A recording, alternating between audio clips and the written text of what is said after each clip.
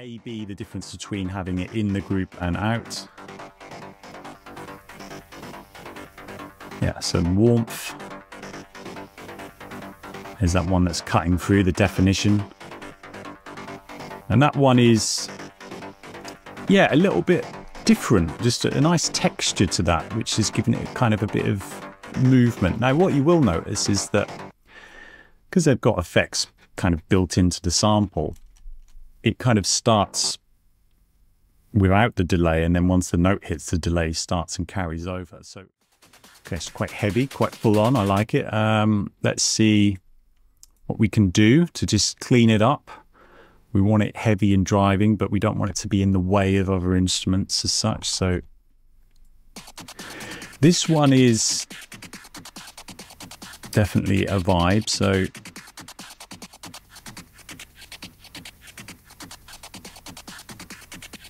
I think we'll just remove that initial transient. And not really getting in the way of the kick. Now, we're kind of EQing in isolation, so I suppose it's important to EQ with everything playing so we can kind of hear things in the mix.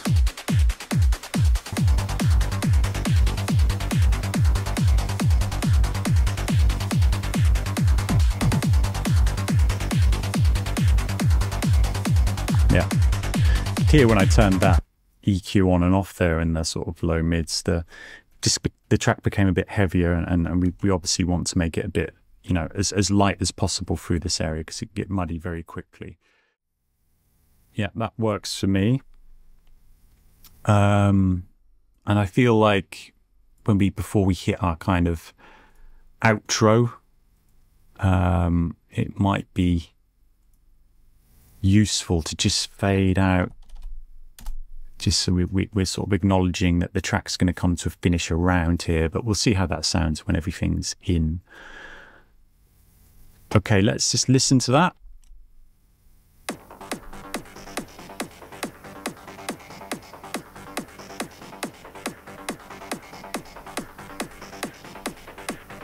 There comes that percussion.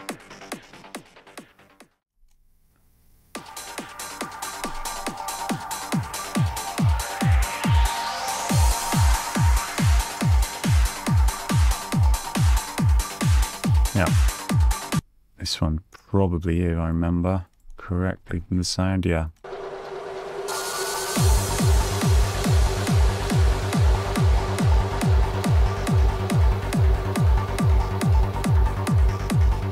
That's quite a big one that we could put there as well, maybe. Feel that space when we hit the build. All right, what's this one? Sounding very, very atmospheric, which is exactly what we wanted, so that's perfect. Next, we've got snare roll. So I guess we're looking for just something to help with our transitions. I guess we want a little fill there. Probably definitely want something before the breakdown, just to drive us through there. Just check that warp. Yeah.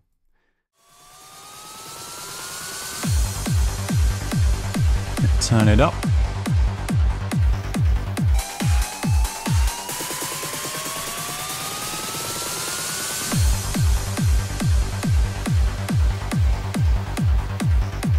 Yeah.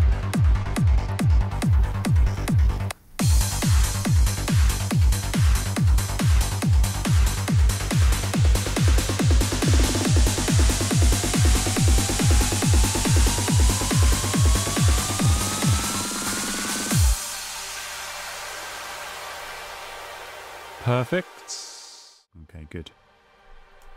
Acid. Now, I know in the Toolkit Volume 2, there's some really nice acid loops, which we could definitely make use of. Again, tons of drive, tons of atmosphere. I'm just going to pull in the ones that kind of stick out. Don't want them too similar. I like that because we've got sort of a low one and then a high one. I wonder what they sound like together.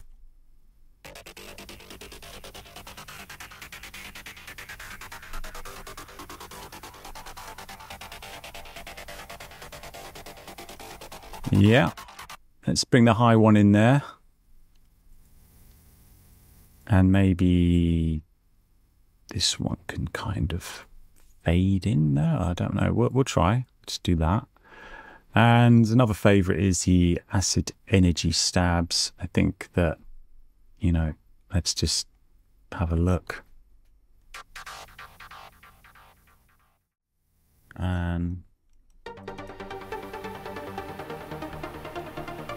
okay, there we go. So what I'm going to do is just take out the 15 bars there. Duplicate this to, I guess, 8 bars, isn't it? Yep. And then take the bass notes here, which is the G, these ones. And maybe these could move as, you know, like I said, extended over 2 bars, not 1. Let's listen to that.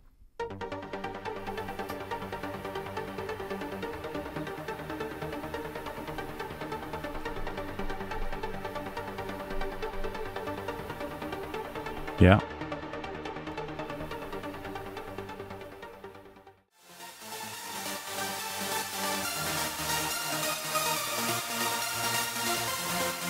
Yep, like that. I suppose we should put a couple of filters at the front here. So we've got options for high pass and low pass. Just check that hasn't added any latency. No, that's good. Yep. So that's pretty nice. So we get the levels correct against the kick and the sub.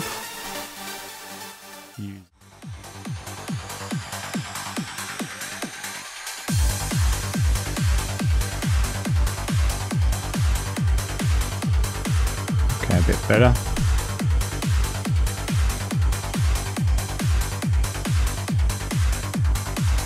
I think we're okay on processing.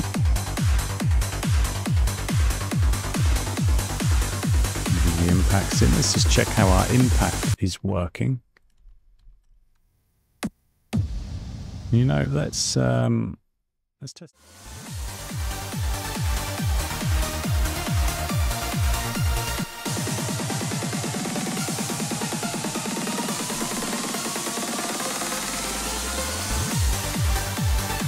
Yeah.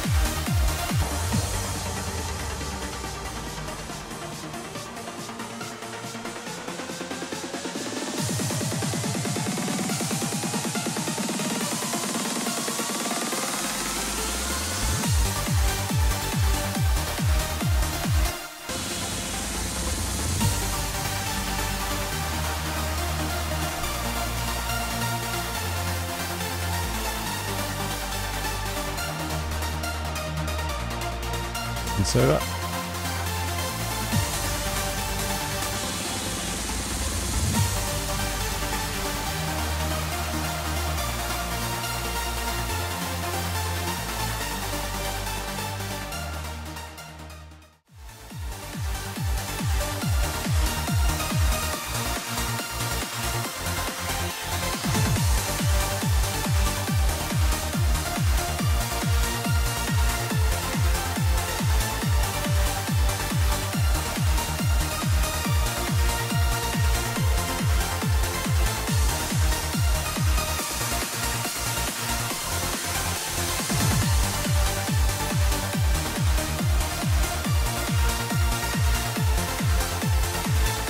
Okay.